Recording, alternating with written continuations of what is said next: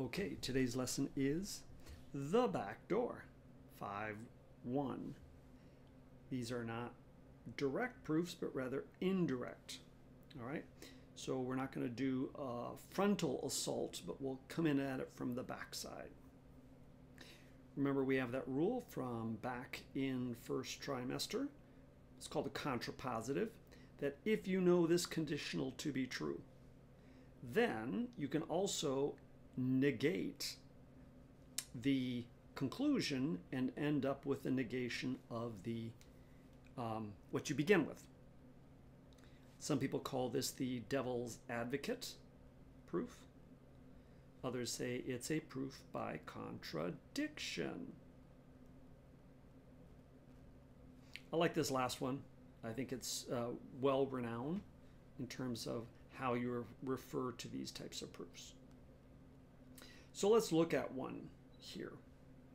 It looks like most ordinary proofs, except you'll notice there's something kind of strange. Yeah, that looks weird.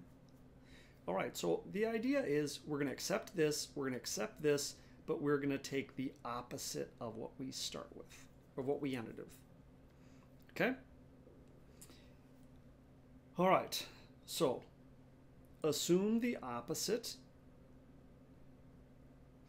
of the conclusion.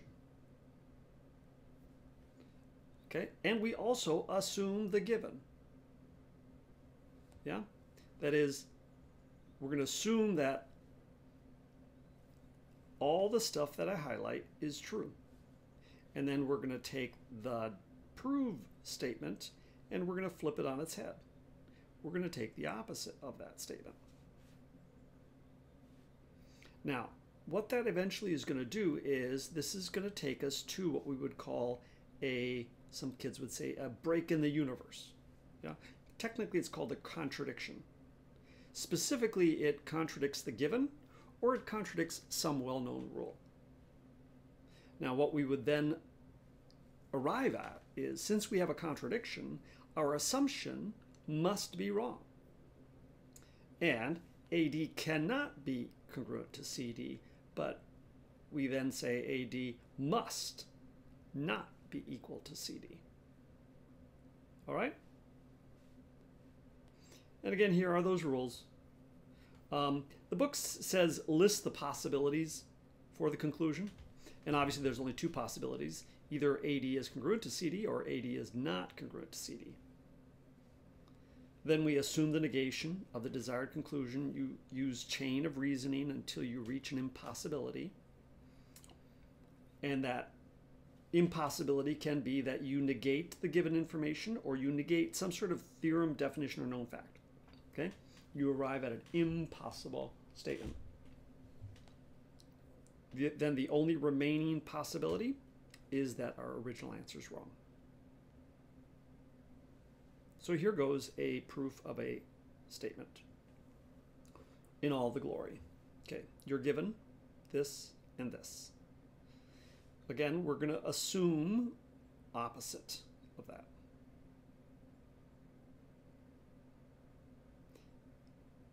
And that's going to lead us to a contradiction. It's going to take us a few lines here. All right. So we assume that that is true, and then we also assume that RS and PQ are perpendicular. Okay. Then right out of the blocks, we say, okay, they told prove does not bisect, so I'm going to say that RS bisects angle R, angle PRQ.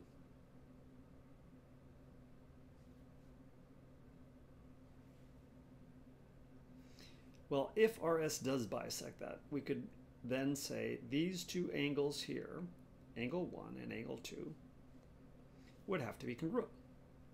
And that's because, by definition of bisector, if you have a bisector, then the angle's got to be the same. All right, well, if the angles are the same, let's see if we can get a couple of triangles to be congruent. It always seems to be a good strategy. So there's the shared side, but reflexive. Now I come down here and I say, okay, angle 3 and 4. I think I could set up ASA. So first thing I would need to say, angle 3 and angle 4 are right angles. How do I know they're right? Because by definition of perpendicular, okay, those angles have to be right. Then by another right angle, angle 3 and angle 4 are congruent. Sorry, not another right angle. That would be just right angle theorem. And then line 7, triangle, PRS is congruent to triangle QRS. Again, I believe that's the ASA. Finally, PR is congruent to QR because of that famous 5-letter CPCTC. But this contradicts the given. Now, typically what we do is we specifically say what line. Contradictory. 8 and 2. Sorry, 8 and 1. Okay, they can't be both congruent and not congruent. Therefore, assume negation is false, is bad. And RS cannot bisect